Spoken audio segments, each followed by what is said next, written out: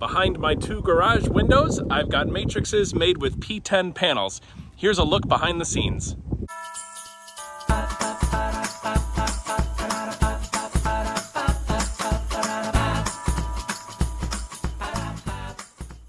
And they look like this from behind. It's actually a 4x4 matrix put vertically, so you can see how they're chained. It uses 4 ports, and this is a Cope Lights octa-scroller that's on top of a Beagle Bone Black.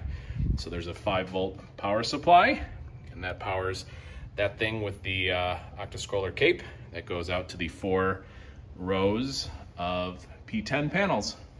And that works really well. This thing is then connected Wi-Fi or syncs wirelessly over the Wi-Fi to my master controller, which also sits in the garage, and I covered in a separate posting.